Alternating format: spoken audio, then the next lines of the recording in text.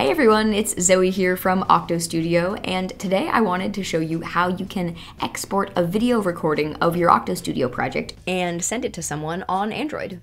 So, let's say that I have this happy birthday project and I want to send it to somebody. I can just click this button to share, and then because I want to record a video, I will click this first one, record a video, and then I'll just click start recording and record a bit of the project. I think that's pretty good. And so I'll click stop. And then you can just save to photos.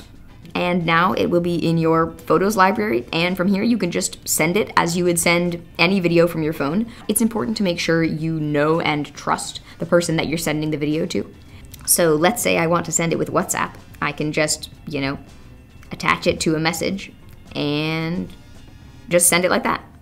So that's how you can send it by saving it to your photos library. You can also just send the video directly from OctoStudio if you want to. So you can click send video. There are several apps you can use to send videos directly from OctoStudio. Some of the ones that work are Gmail, WhatsApp, and Google Drive. And there are a few ones that don't work, such as Messages on Android. And if you want to see the most up-to-date list, there's a link to it in the video description. So for example, if you want to send it with Gmail, you can just tap Gmail and choose someone to send it to and send it.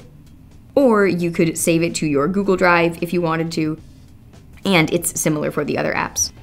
And one last thing to mention is that if you want to send your project as an animated GIF, all of the same sending methods apply. So you can just make a recording and send the GIF with all the same apps. So yeah, that's what I wanted to show you today. If you do want to send the project file itself so that the person can interact with the code of your project, then you can check out this video that shows how to send a project file on Android. But otherwise, I will see you in the next video.